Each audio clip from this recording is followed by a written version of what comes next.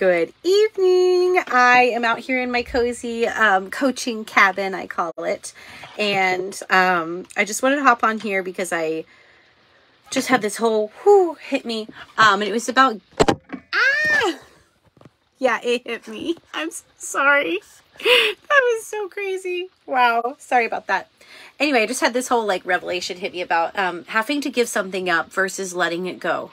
And it hit me because I realized like, wow, I just, I simplified our diet per se. When I say diet, I just mean what I'm cooking for my family on a regular basis. And I just took a look at kind of what we had been eating that was healthy, quick to fix. Like everybody has their own criteria, but mine was healthy, very quick to fix and easier cleanup. And then also with some flavors that we all enjoyed. So I just observed what we had been eating for several weeks. I noticed we had been eating a lot of things, a lot of similar foods on a regular basis, in a good way, not a bad way, because yes, our gut microbiome needs a wide variety of foods to flourish and be operating at optimum level. But I realized that anytime I had tried to create a menu in the past, I was trying to create something that looked like a restaurant menu, and that's unnecessary. We live in a really, a culture of like excess and abundance.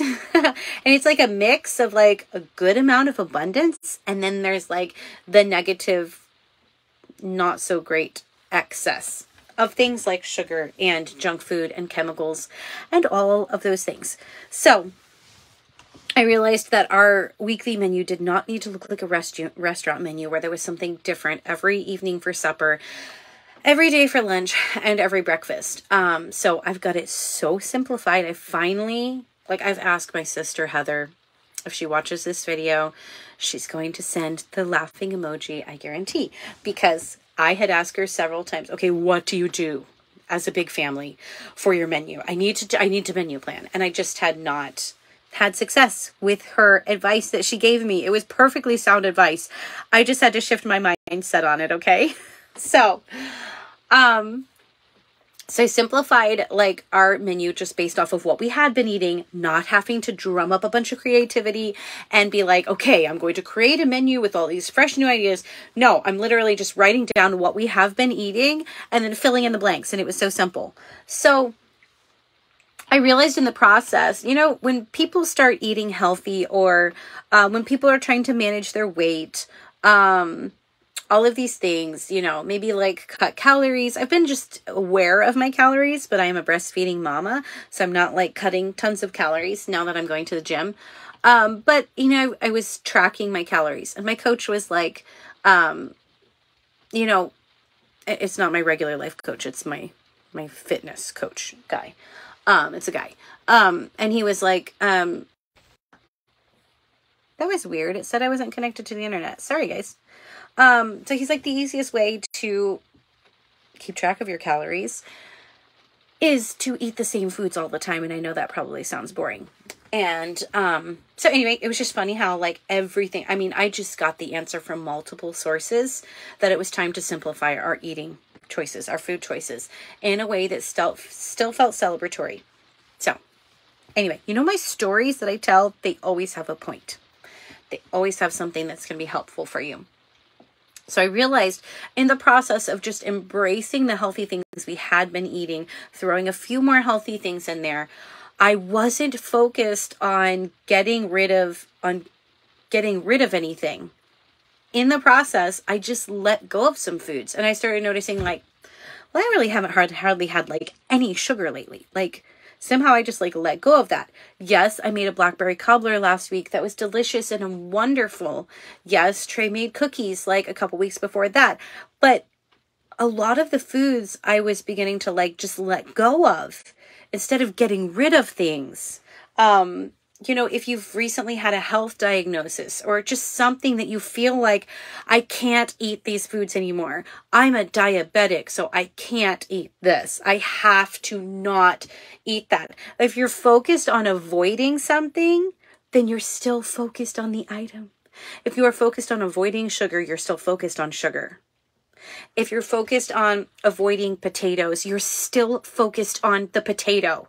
So how many times a day do you think you're going to think about a potato? Like, seriously, if you're still focused on like potato chips, I shouldn't eat potato chips, because there are so many people that like just struggle with giving up, getting rid of their potato chips. But if you're focusing on that, you're still focusing on the potato chips.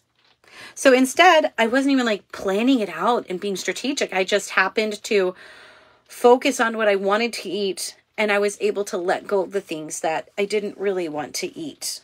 And everything was simpler. Everything was easier. Everything was more streamlined. And so I want to encourage you. I used that in something like food, but you can use the same concept whether you have a major addiction, a subtle addiction, a destructive behavior, a behavior that isn't serving you, a mindset that's really holding you back. It doesn't matter what it is. It could be something huge in your life that you feel like you have to get rid of. But what if you can just let go of it? What if your focus is over here, so you just never look back over here? It's so interesting how our culture goes about breaking addictions, goes about giving up things. We focus on so much on, I've got to give this up, that we're focused on the cigarette. We're focused on the alcohol. We're focused on the marijuana.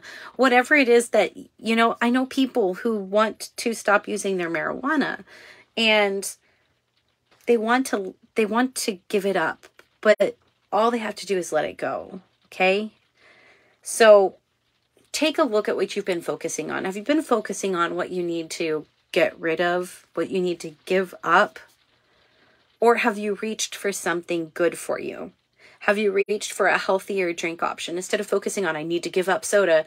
Yeah, I really shouldn't be drinking energy drinks.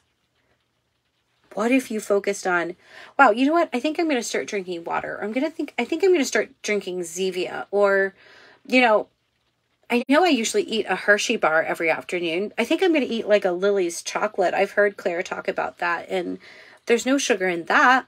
What if I did that?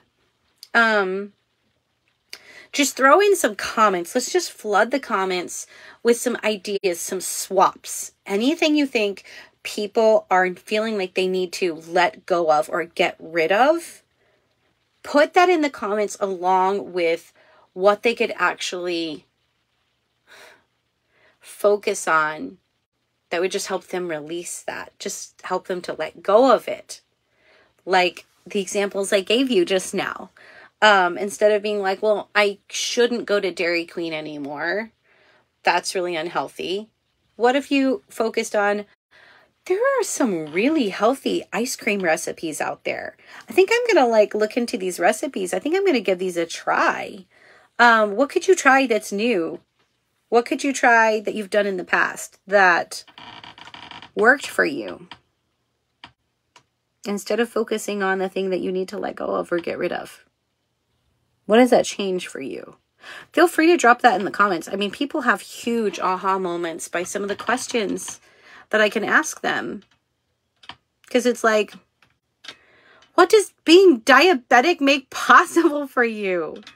What kind of foods do you have like that, like, because you're not going to eat those foods anymore, now you actually look over at this whole other food group and you're like, wow, strawberries are delicious. Blueberries are delicious.